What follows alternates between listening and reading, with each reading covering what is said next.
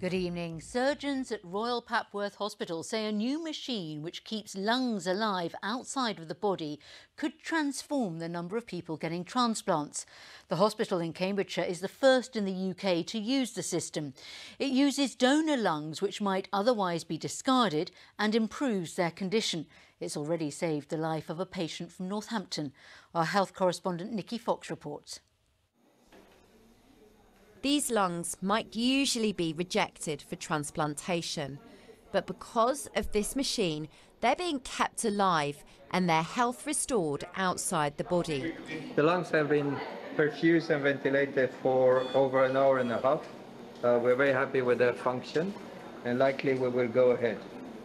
This patient is the first in the UK to benefit, 49-year-old Daniel Evans-Smith. There was conversations this time last year of some of the hospitals were saying I needed to talk about palliative care, because if I didn't get the lung transplant, the likelihood was that I wouldn't survive much longer with the way things were going.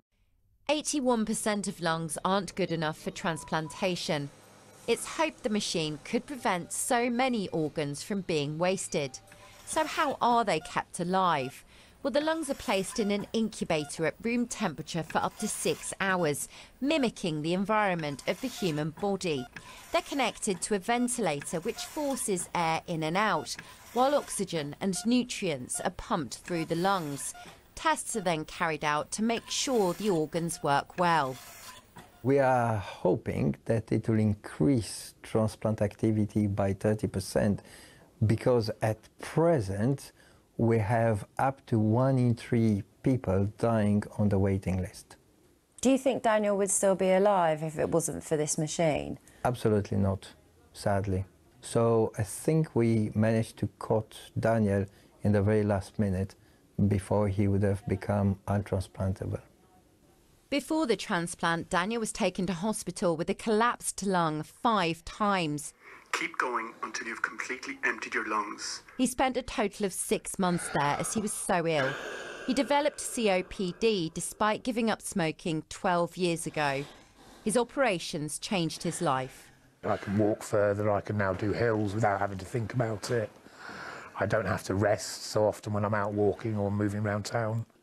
I'm miles ahead of where I was. Despite law changes in 2019, which made it easier to donate organs, there's a shortage.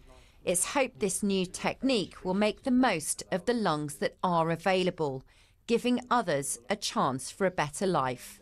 Nikki Fox, BBC Look East. A former family liaison officer with